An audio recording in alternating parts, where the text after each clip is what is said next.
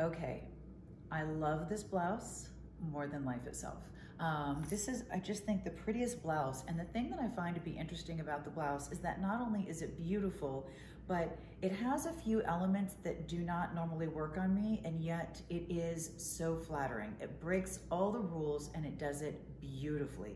Number one, I love that it is feminine and white and pretty and girly.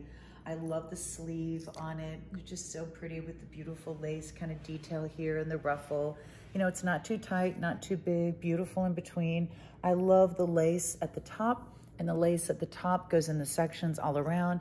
It's finished with the beautiful lace around the edge, and it's just a gorgeous design. And then of course it's full all the way down to that little lace at the bottom. Beautiful all the way around.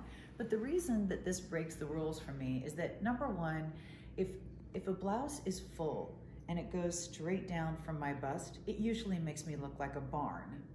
And I love barns, but I don't want to look like a barn.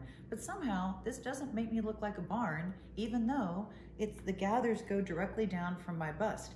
And when something kind of has all the attention up here, that tends to make me look really blocky because I'm really busty. But somehow this one doesn't make me look blocky, and it has all the attention up here. So I love that it's a style I would not normally be able to wear, and it is so beautiful on. I am definitely keeping one of these.